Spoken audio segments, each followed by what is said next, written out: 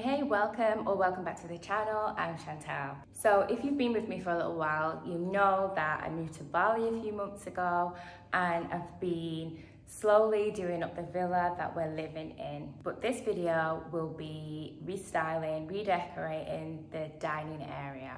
The intention for the villa was to create a space that really felt like us, that we could put our stamp on, and you know, that felt like home. And I'm really happy that it's really starting to feel like that now. Anyway, there's lots to cover today, so let's get into it. If you haven't done already, please don't forget to subscribe to the channel and press that notification bell for new video releases. Alright, so this is what the ground floor of the villa looked like after I got them to remove all of that art there. There was a lot of it. So it's a good size space, but it was really just bland and not my style at all.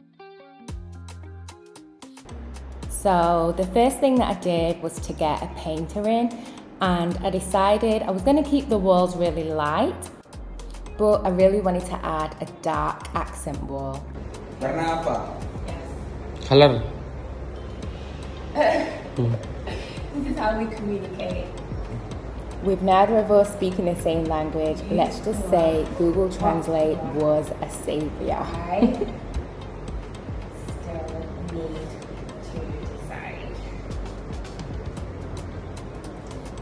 Yeah? Okay.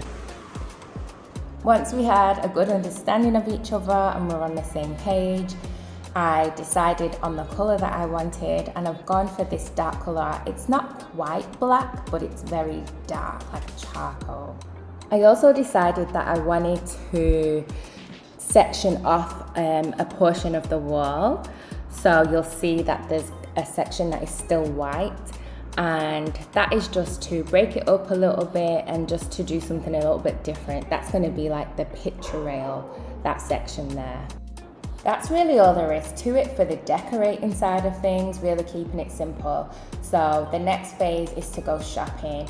I want a nice kind of jute rug to sit under the dining table, and this store here has so many nice pieces. I decide on this really big piece that's gonna fit perfectly under my dining table when I eventually get it. How are you? And this is the store where I'm getting my custom-made live edge table from.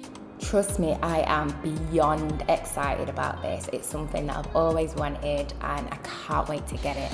So these are the guys working on timber. I don't think this is actually my piece, but just showing you the process. Okay, so next up I'm looking for seating, and I decide that instead of just having all chairs, I want to mix it up. So I want to have a bench on one side and seats on the other, and this store has these really cool benches with these carved out bits for your bum. I'm also looking for some little pots and decor items. I'm going to buy a shelf, which is going to be like a screen between the dining area and a little office space. So I'm just looking for some little bits and pieces to be able to put on the shelf.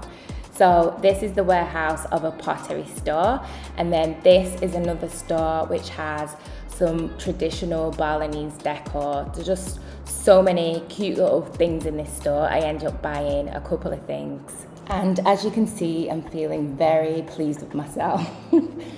Alright, so next up I head to Kim Soo. I'm looking for some lights and also some other little bits for my shelf which might catch my eye.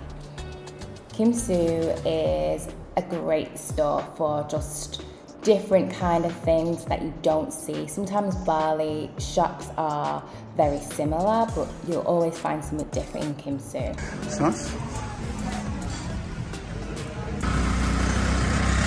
I couldn't decide which of the lamps, whether to go with the black or the white, so I ended up buying both of them.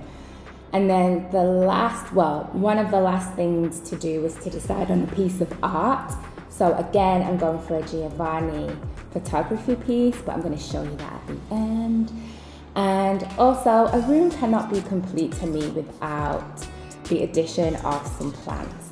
So I found this really beautiful store, and the guy is just helping me pick up a couple of pieces to showcase the room.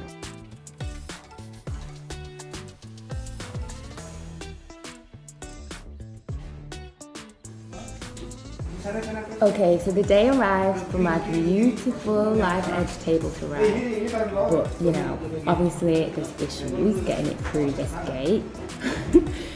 There's always issues with deliveries, and there's always these guys turning up with their thongs as well. I'm always scared that it's gonna drop on their feet or something, but they get it in. So once it's in, they put the legs on, the frame on, and then they just give it a touch up before it comes into the house. The thing with this furniture is it's beautiful, you know, having these really solid pieces, but my goodness, they are so heavy. Once it's in, we take a minute to make sure it's exactly where I want it to be, because moving this thing is no joke. So yeah, we spent a little time there, but I got it exactly where I wanted to be, and I was so happy with it. Always wanted a live edge table, and this is beyond my dreams. Okay, calm down. All right, so then we have some more furniture coming up. I have this occasional chair that's gonna sit at the back where my desk is. But again, these gates just make everything so hard to get in. These poor guys, I feel so sorry for them, because this chair probably weighs more than the table itself.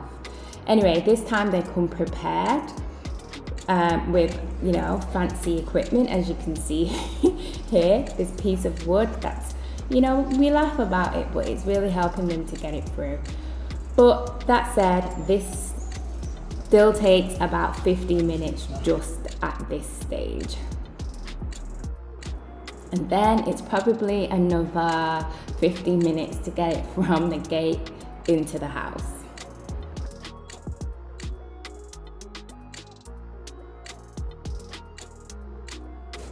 I always love to put my little stamp on things, and so when these pots arrived, which I bought, I just wanted to give them a bit of colour. I've been using this colour, which is just an acrylic paint, throughout downstairs. I've used it on another paint pot, and I just wanted to bring the two spaces together. So I just quickly paint them, and I just think it's just gonna really align the place. And it makes me feel better, because I'm happiest when I'm painting something. So this is the shelf that I was referring to, and the space that I'm standing in now is going to be like my little office area. I just wanted to have a discreet divider which provided a little bit of separation, but you know, still feeling that I was connected to the room, but that was living and purposeful as well. Okay, so a quick reminder of the room before and after, totally transformed. The addition of the artwork, I guess, is such a big, powerful wow factor in the room. The pieces are just stunning, and I feel so privileged, so happy that I own them. This woman and boy are from the Hema tribe in Ethiopia, and their culture is so rich, and I'd really love to understand a lot more about it.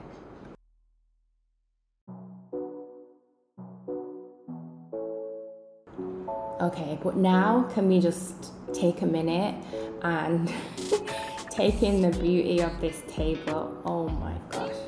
I love it, love it, love it. And also this bench, which was made for me, which is a perfect fit for this table as well.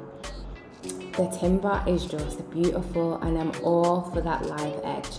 And these are the chairs that we've got for the other side. So I really just like that it's quirky and it's not all the same, but it aligns and matches perfectly.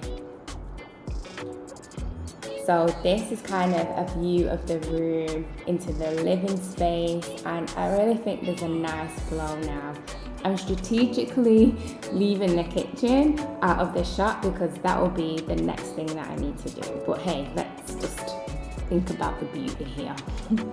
And this is the shelf. I just got some really nice pieces. I'll probably add to, I really need some more books. I left a lot of them in Australia, and I'll probably add to this shelf, you know, as I go. But those are things that you do in time as you see pieces. I don't want to rush and just fill it up with things just for the sake of it.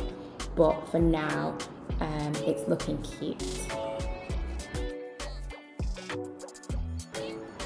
And then towards the back of the room, I've carved out a little space just to have as a little office area. I don't really want to be working from the dining table, so I have a small desk, but I also didn't want it to be like fully exposed, so the shelf really like screens that.